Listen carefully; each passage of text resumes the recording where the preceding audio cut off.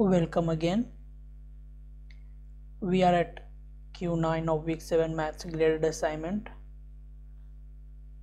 We have to find limit using some limits of a standard function which are given. There are 4. We have to find limit of this one using these 4 limits. Okay, so first we will try to convert it into this form and then we will proceed further. Okay, so how we will do that? So we will see. It is given that limit n tends to infinite e n factorial raise 1 by n times log 1 plus 28 divided by 9 n minus e to raise 17 divided by n minus 1 divided by root over 2 pi n the whole power 1 by n. Okay, so we will split this term, okay, for our convenience. So we can write this as e times n factorial raise 1 by n times log 1 plus 28 by n. Okay, so we will divide it by 28 by n and multiply it by 28 by n.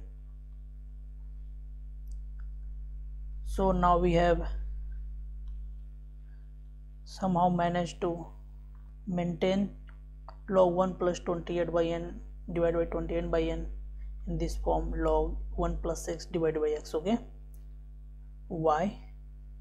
When we substitute n tends to infinite, so 28 by n will tends to 0. Okay, so this is similar to this one. Okay, so now we have to convert it into this form. So we will divide it by n and multiply it by n. So it will give rise to, since n divided by n factorial 1 by n, limit n tends to infinite give e, then it's a reciprocal which is here will give 1 by e. Okay, this one will give 1 and n will balance, so finally it will give 28. Okay, so for the first part it is 28. Now we will compute for the second part. Okay, that is e times n factorial raise 1 by n multiplied by e to raise 17 divided by n minus 1 divided by 2 pi n the whole power 1 by n. Okay, so we will try to convert into, first we will try to convert this into this form, this will into this form, and this one into this form. Okay, so now we will do n factorial the whole raise 1 by n divided by n times n. Okay, so we will convert this into 17 minus 1 divided by 17 by n multiplied by 17 by n. Okay, and the denominator will become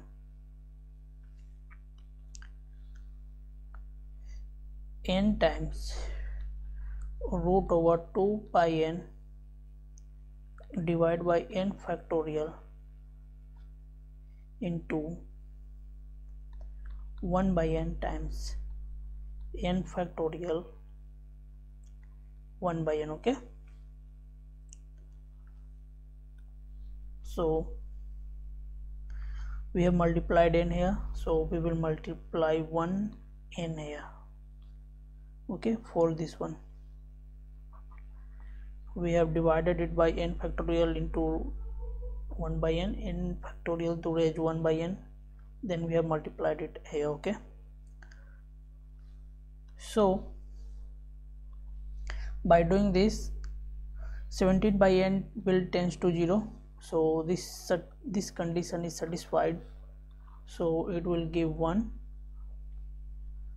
so it will balance out and n factorial 1 by n will be cancelled out. Okay, this one and this one, there was no need to multiply it by n, but we did, sorry for that. Okay, since we don't know how to proceed, but at the later stage, you know, this step was not needed, but whatever, there is nothing to worry about. Okay, so this 2 will cancel out, this will give 1, and this will balance out this n, and this whole one, okay,